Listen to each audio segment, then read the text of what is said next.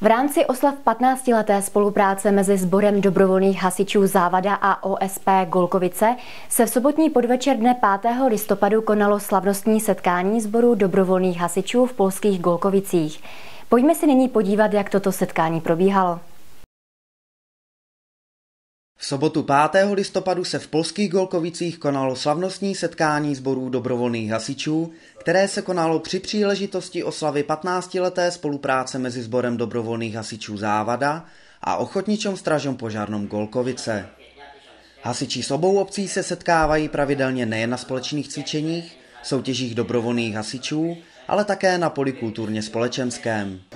Je to výročí, kdy za 15 roků jsme hodnotili akce, které se za tu dobu udělaly. Myslím si, že se udělalo hodně věcí, ať už to bylo na poli kulturním, společenském, ale hlavně na předávání zkušeností při výcviku, školení, pořádání námětových cvičení a jiných akcí spojených s požární ochranou. Přeshraniční spolupráce Petrovic a Godova je zdárným příkladem výpomoci a obohacování se o nové zkušenosti. Toto setkání za účelem rekapitulace 15 let úspěšné spolupráce bylo realizováno v rámci projektu Společně Razem II, který je financován finančními prostředky Evropské unie z fondu mikroprojektů Euroregionu Těšínské Slezsko. Slavnostního setkání se účastnili starostové obou sborů, ale také vojt Gminy Godów Mariusz Adamczyk a starosta obce Petrovice u Karviné Marian Lebiedzik.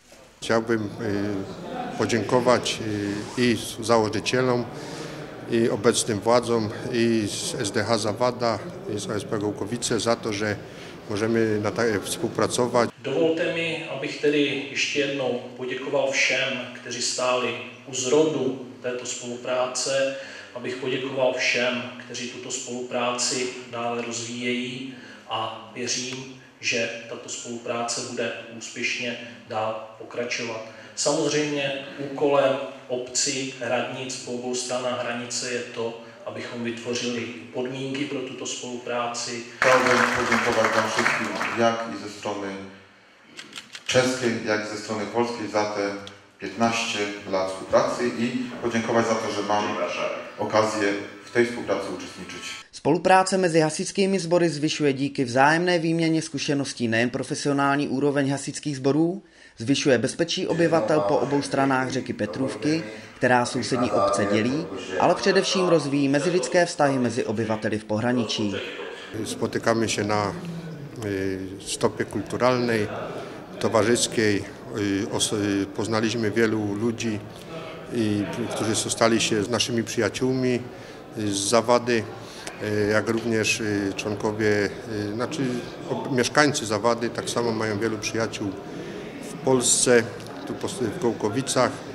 Myślę, że ta współpraca będzie się dalej rozwijać i będzie przynajmniej tak owocna, jak do tej pory. Přejeme mnoho dalších let úspěšné spolupráce. Pro Českou regionální televizi Petr Majksner.